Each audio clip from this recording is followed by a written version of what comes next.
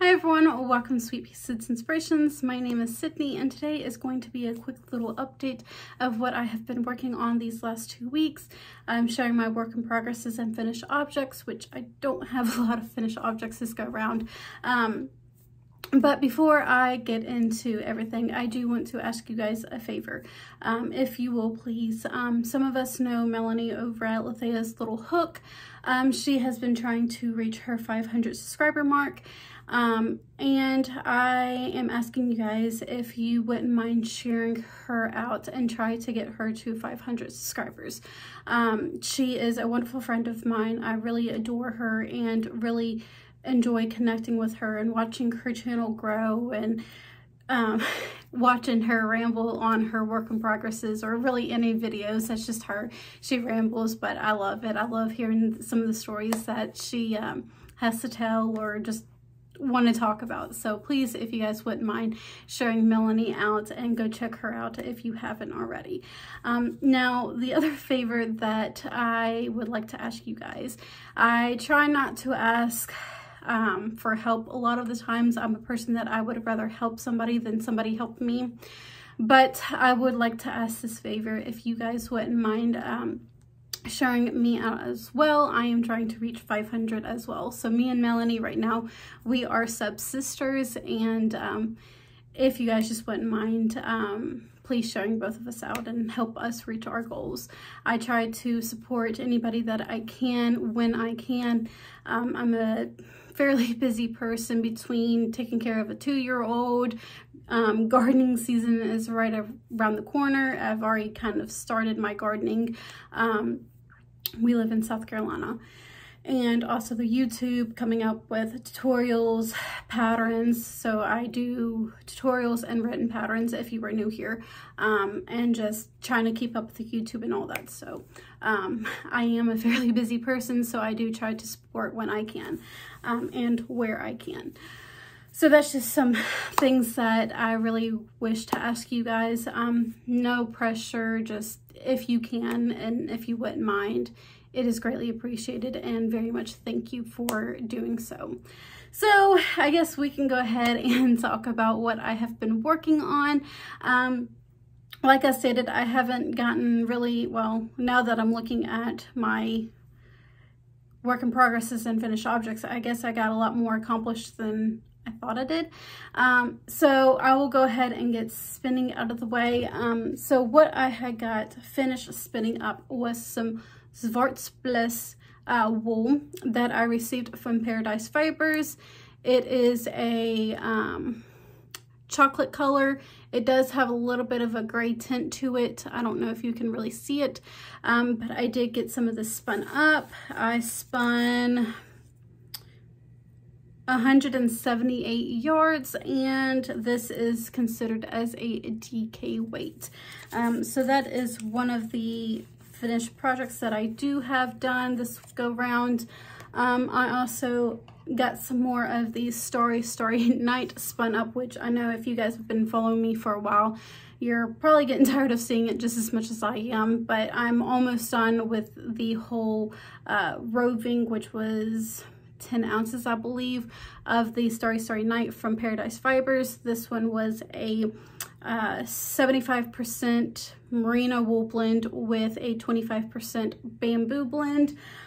So I am coming to the close of the roving that I have received from them. I just have a little bit more to spin up, and so that's really all the spinning that I have gotten done. Now we will move into finished objects real quick as well. So this Sunday I have a tutorial coming out for the Groovy knitted beanie, which is for my yarn roulette project.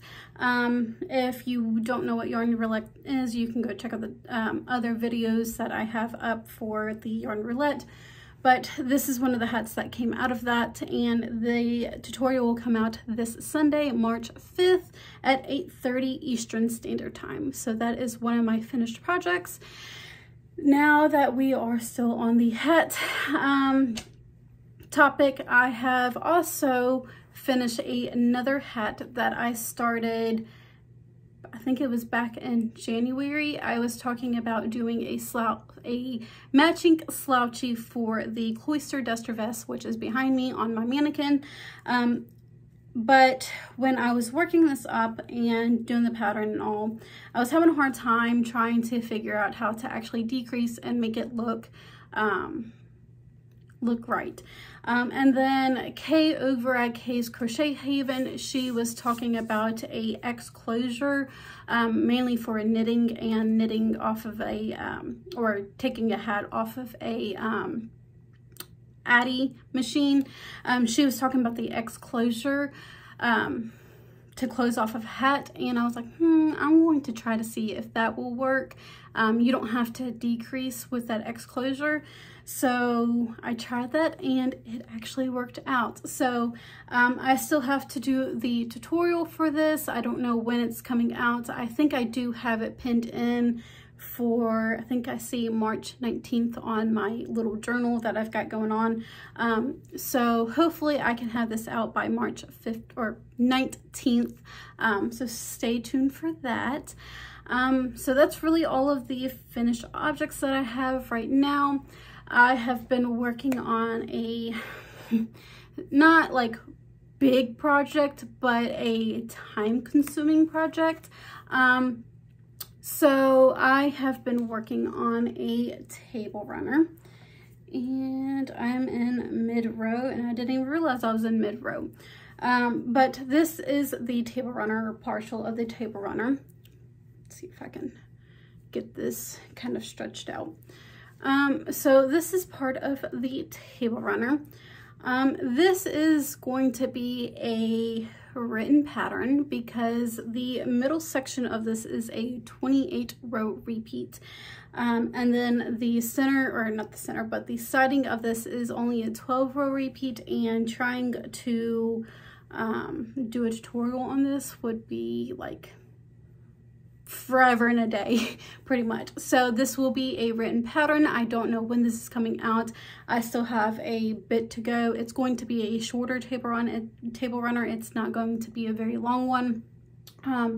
But do look forward to this. I will update you guys when I have this completed, and more information when I do have more information for you guys for this. But there is a part of the table runner, so it's got some windmills, windmill pattern going on, and then also kind of like a leafing that if you look at the eyelets close enough, they kind of look like wheats poking out.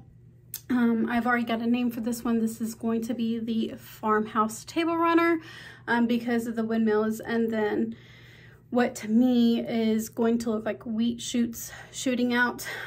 So there is that going on.